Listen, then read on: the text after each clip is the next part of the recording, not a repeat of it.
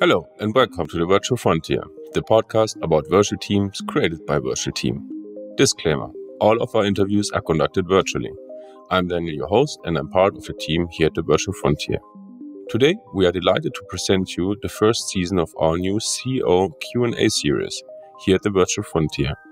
Every week, I'm going to talk with our CEO Manuel Pistner about one specific topic that showed to be important to our community and listeners. Today's topic: how to scale a business. We are going to learn what scaling means, how to scale systematically, and what are the first practical steps when thinking about scaling a business. If you like the show, subscribe on YouTube, review it on Apple Podcasts, follow us on Spotify, Stitcher, Amazon Music, or any other platform you like for podcasting. All the links you can find below in the description. So, without further ado, let's dive into the first CEO Q&A session at the Virtual Frontier. Enjoy the conversation.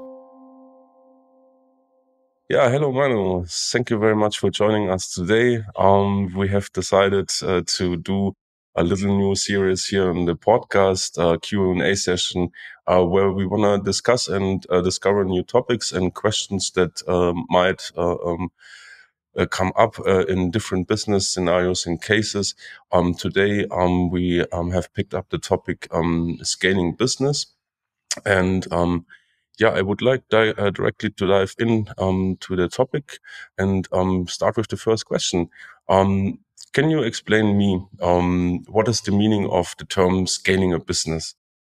Yeah, it's a good question because I think that's a widely spread buzzword that many people use, but I assume that most people have a different understanding, at least, of what that means. So what it means for me is to expand the business, which means if you look at the business, the main purpose is to solve problems for clients. And if you want to scale a business, that means you need to, on the one side, attract more clients, and on the other side, increase your operations to serve more clients. And to be able to do that, it means you need to make implicit things that somehow happen in your culture, that somehow help to solve problems of your clients, but they are not explicitly available in the system. You need to make this information and these habits and these processes and procedures and routines explicitly available so that everyone can understand and have a clear set expectations about what they need to do in order to serve the clients, and also what the marketing and sales team need to do in order to attract more clients. Basically, when a business scales, the main idea is to put more money into the sales funnel. That helps you win more clients. And on the other side, you can also increase the operations like cloud technology. That's scaling, right? Because you can easily ramp up the operations and serve more clients without distractions, without changing things, without increasing failure. And what do I need to know as a business owner probably when I want to scale with my business, and what are important steps toward it? So let's focus on, there are two main different types of businesses. The one is a product-based business, right? That's a different kind of thing. But in a service business, I have most experience, and I think I can explain from my experience what you need there. So the main part is to win clients with ease. Okay, many service businesses struggle with winning clients because it's hard for them to understand how selling works. Selling works not in a way that you tell everyone what you do. You need to communicate what clients get, or more explicitly, you need to communicate how your business solves problems for clients. That's just the main reason why clients buy at your business. That's the purpose of your business. Okay. If you want to increase that, what you need to do first is to define your business strategy, which is explicitly defining your persona of your perfect target client. That's like your avatar. And from the persona derived, you create offers that help your perfect client solve problems. Okay, that's your business strategy, the persona of your perfect client and your offers that solve problems of your clients. And then I'm sure most service businesses have different offers.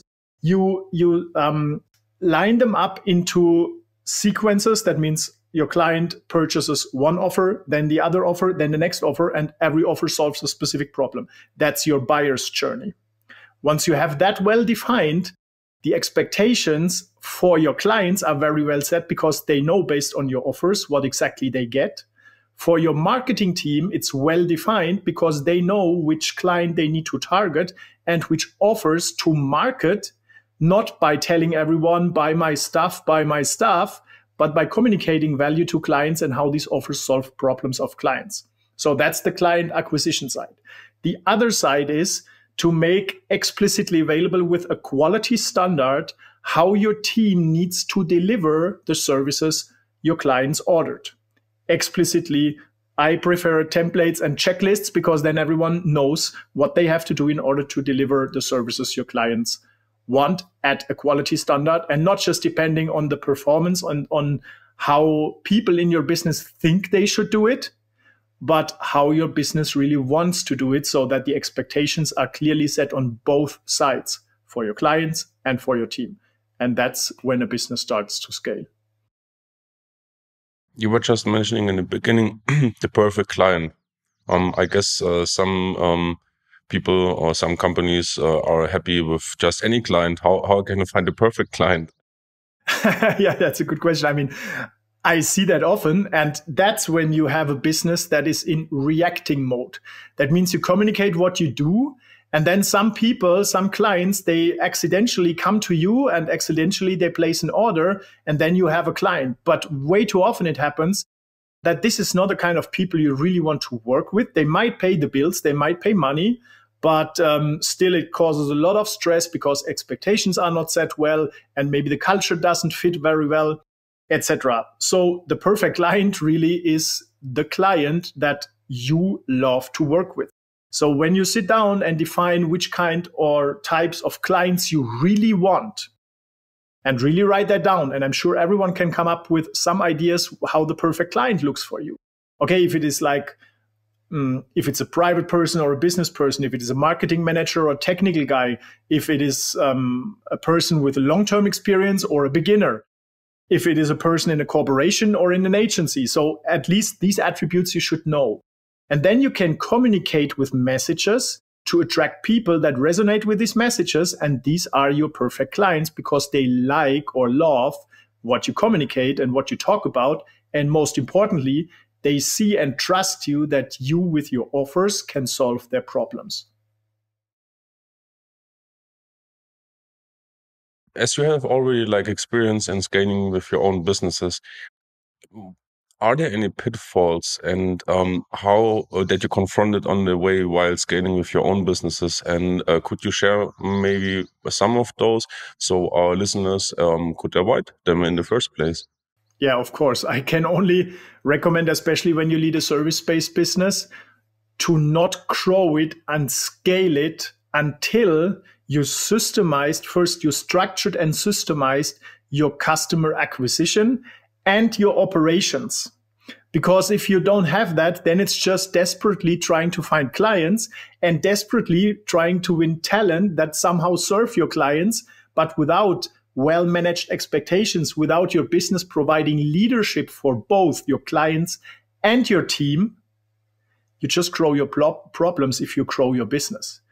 Right? You might see all these problems right now. Expectations are not well set. You don't have the right talent at the right time. You don't find clients. So if you just grow, you grow problems. And problems means you might have a new client, then you hire new people, you hire them maybe full time, that increases your fixed cost.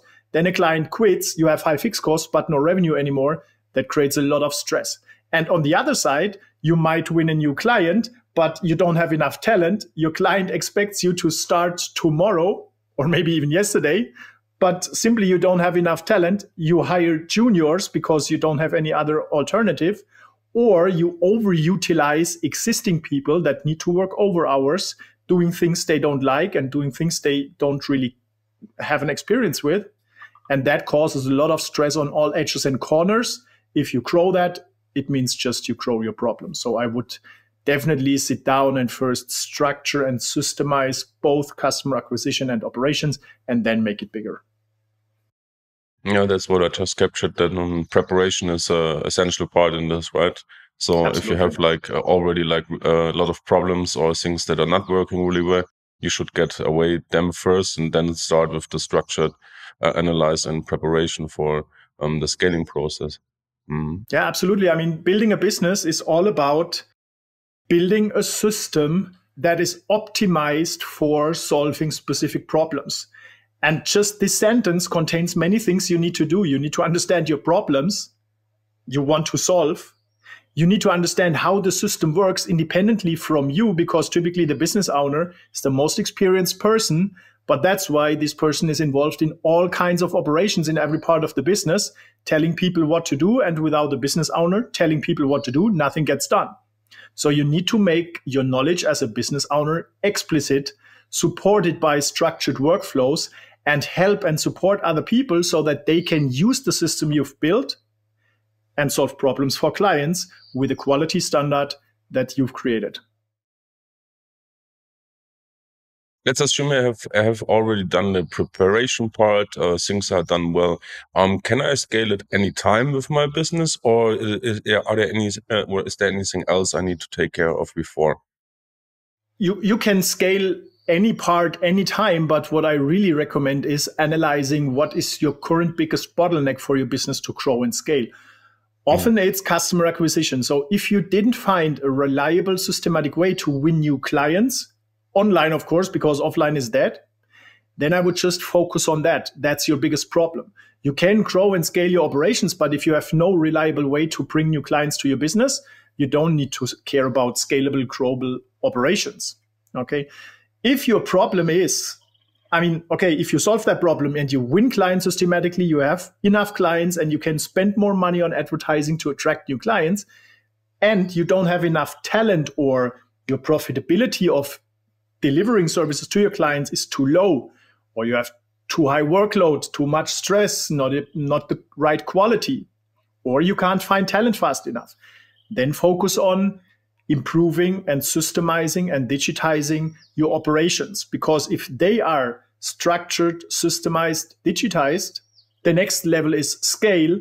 And scaling means you can hire people from everywhere in the world, like you are in Mexico, Daniel. We just met once, and it works because you join an organization at FlashHub where you see which expectations we have, what you need to do.